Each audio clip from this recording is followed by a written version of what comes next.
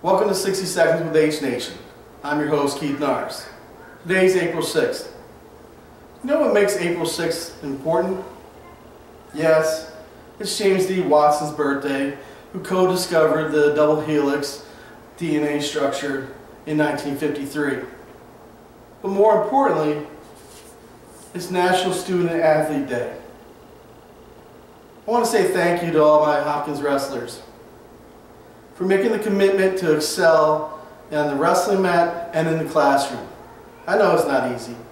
I just want to say thank you today on National Student Athlete Day. That's your 60 seconds. You get the point.